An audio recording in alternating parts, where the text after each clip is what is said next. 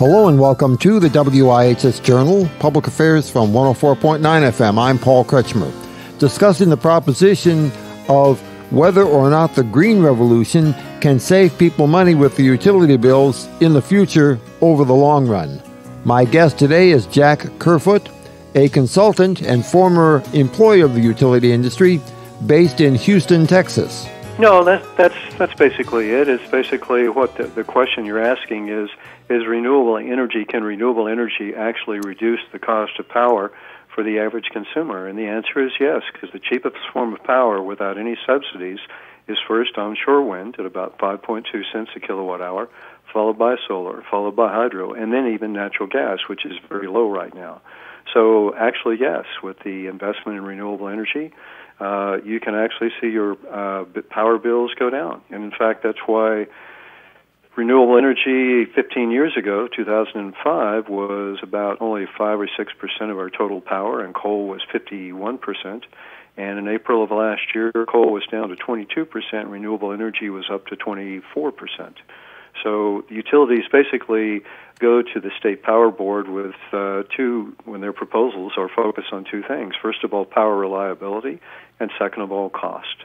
And so that's why the power companies across the U.S. have been making the move from coal to renewable energy. Has that been happening in regions at a faster rate than up here in the Northeast where I am? I remember, for instance, back, at least 5 to 8 years ago, driving through Iowa and Minnesota into Wisconsin, because I have family out there. I've lived in Connecticut for almost 40 years, but I've got family out there.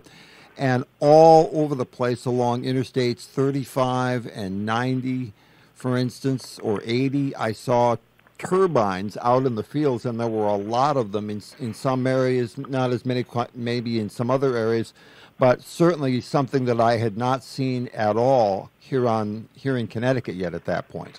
Well, I think the answer to your question is there's two things that region had to their advantage. First of all, it's a lot of open plains and with the winds that are steady out there, and not a high population density. And the second factor is they have quite a bit of competition with utilities. So the competition, along with the space and availability, drove companies to make these moves. Someone that I met in 2005 and had dinner with, T. Boone Pickens, was in the oil industry, and he explained to me in 2005 why he was moving from oil and gas into a wind for that reason. In Houston, when I lived, I could literally go online and choose from over 20 different companies to buy my power from for 3, 6, or 12-month period of time. Now, in the East Coast, which you're going through right now, is a major development for offshore wind, and that's going on from Maine all the way down to North Carolina. And the focus there for the utilities is to replace the power plants from, first initially, will be coal because of the high cost of coal, with clean green energy from the offshore power plants or offshore wind farms. And then also we'll see that the cost will actually be cheaper than coal. But then also, obviously, there are the advantages of the fact there's no greenhouse gases as well. I have noticed that there's been a certain progression as regulation has changed. For instance, here in Connecticut a number of years ago, the Public Utility Authority, which has gone under a couple of different names during that period of time, essentially said, regulation-wise, we're going to separate the generation from the distribution. Yes. And so the companies like what used to be called Northeast Utilities, which is now called Eversource, sold all their generating plants because that was under the law, and they kept the distribution portion of the business. Right. And as a result of that, the plants that were coal are the ones that got shut down, and the ones that were convertible to natural gas, for instance, or a new plant such as here is in Middletown, Connecticut, right along the Connecticut River, were built to take natural gas as a source of power. And then now more recently, in the last 2 or 3 years, the state's been making a lot of effort toward getting into that kind of renewable power like the turbines offshore. As a matter of fact, the administration of Governor Ned Lamont has actually stressed improving the harbor facilities in places like New London, Connecticut, near the U.S. submarine base, because the port there would be quite usable for the materials handling and so on for those turbine projects out in Long Island Sound or even further out towards Nantucket. there is a tremendous competition along the East Coast for these different ports to determine who will be the port hub to provide operational support for the logistics to maintain these offshore wind farms. But we've got to recognize, although we're starting to see that boom of offshore wind in the U.S. along the East Coast, this has been used in the Western Europe now for well over 20 years. And now we're seeing other countries like China, Taiwan, Japan, South Korea also to invest heavily in offshore wind. Winds are stronger offshore than they are onshore. They're stronger and more consistent. And just a 2-mile-an-hour difference, let's say 14 miles an hour to 16 miles an hour, the power output doubles. So those stronger, consistent winds means better, more power output, which means cheaper power and cost to the consumer. Now, as a result of that, does that mean that the machinery itself is relatively trouble-free, or does it take a certain amount of maintenance in order to keep things turning properly, which in turn would cause some people to wonder about navigational safety and things like that if these things are standing out in the water like that? Well, the first thing we have to realize is the first groups that always raise concern, and I don't push back on this, I think it's always important that everyone needs to step forward with their concerns, are fishermen. The first offshore wind farm was actually in state waters off of Rhode Island, and initially the initial concern were the fishermen.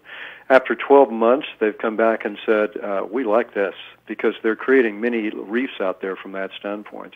Anything that's put offshore, either in state waters, which typically goes out to 10 miles, or in federal waters, which is beyond 10 miles, have to be in full compliance with the Coast Guard and relative to the navigation facilities from that standpoint. But what you actually find in a lot of cases is the wind turbines on the offshore area are constantly monitored, primarily now with drones. And so the question each time that the drone is looking for, they're looking for wear and tear, and they're actually measuring the output capacity for each of these wind turbines. So they're determining the efficiency, and what they're really asking is at what point in time do I shut down this individual wind turbine and replace, for instance, the props, or do a major overhaul in this system. So it's a continual effort to try and determine how you optimize these wind turbines and maintain a steady supply of power and minimize cost. One of the questions that broadcasters get from time to time is how dangerous are their broadcasting towers for birds? And we always hear stories in the business about hundreds or thousands of birds on occasion rumored to have hit a broadcasting tower simply because it's there in the path of migratory birds. Right. Are there concerns about that sort of thing with a turbine or not? Well, you had that erased initially by concerns, but you'll find it's far less of a concern offshore than it is onshore. Because onshore, you always have to worry about migratory patterns. But anything onshore, any wind project, wind farm that's planned, one of the first groups they meet with is different scientific groups, Audubon societies, particularly to discuss bird patterns in the area, migratory bird patterns in that area. And quite candidly, now the actual speed of a wind turbine, it's not like a propeller on an old prop-driven plane. They turn actually quite slowly, even though they generate significant power.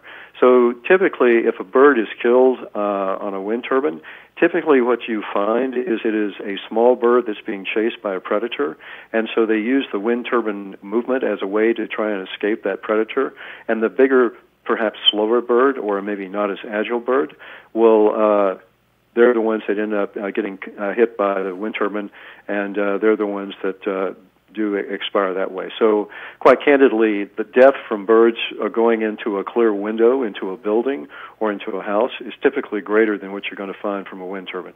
I did notice, as I said a few years ago, driving past some of these structures out in the Midwest, and I did notice that when going past them, if I really wanted to hear if there was any noticeable noise or anything of that sort, that I really had to open up the windows of my car if it was the kind of day that air conditioning would be running, because with the windows closed, all I saw was the thing slowly moving in the wind, as you pointed out, not rapidly, but relatively slowly, and there wasn't much to hear, really, unless you were either fairly close or you had your windows open.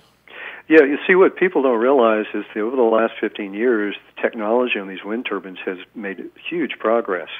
So it used to be 15 years ago, a wind turbine might have a capacity of 1 megawatt. Today, we're seeing wind turbines generate capacity of over 12 megawatts. So the speed, the noise, the speed is slowed down, the noise is diminished, and the power output is increased. All of these are better for the people in the area that happen to go by these areas, and obviously better for the environment all the way around. Depending on how large a structure may be, is it possible to estimate how many of these in a given area that a utility would need to have in order to generate the kind of power level they would like to see? Well, typically what you find is that they know exactly, they'll look at the particular areas, they'll look at the wind patterns and the wind currents. So typically what you see, let's say for utility scale power plants, is typically anywhere onshore from 250 megawatts to up to maybe 750 megawatts, which is comparable to a power generation for a coal plant or a modest-sized gas plant.